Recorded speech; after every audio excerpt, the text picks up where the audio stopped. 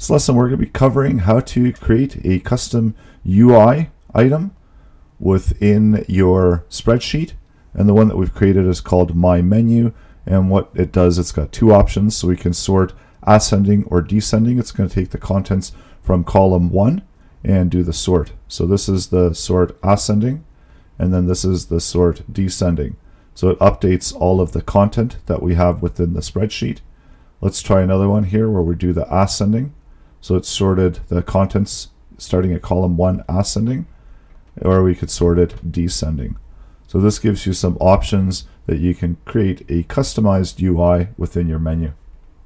For this example, you're going to need a bound script because we're going to be working with the sheet UI. This is a sheet that I'm going to be interacting with, and we're going to add a menu item into the UI. So let's go ahead and we're going to select the function. And the onOpen function is a function that's going to run on default whenever the spreadsheet is opened up, so whenever that document is opened up. And then we're going to select and create a menu. So using the Spreadsheet App service, we get the UI object, and this is what we can use in order to create a menu.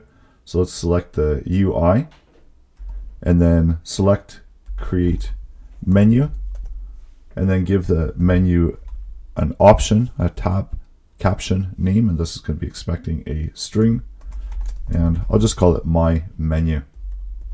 So that's our menu UI, and then taking the menu, let's go ahead and we're going to add some items into it, and these are captions once again for each one of the items in the menu. And then the second parameter is going to be the function name. So that's going to be the function name that we've got within the apps script. And we'll add an ascending and also a descending option within the menu. So we're going to have two options in the drop-down menu. So that's going to be ascending, and then do one that's descending. And then we need to create the corresponding functions. And then in order to add it to the UI object, we use the add UI method. And what we want to do is we want to create functions now that are going to be named sort ascending, and they're going to have that functionality, and then also sort descending.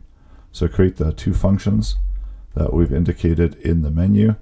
Make sure that the string values are going to be matching the function names, and then we want to select the sheet, so we don't want to capitalize that,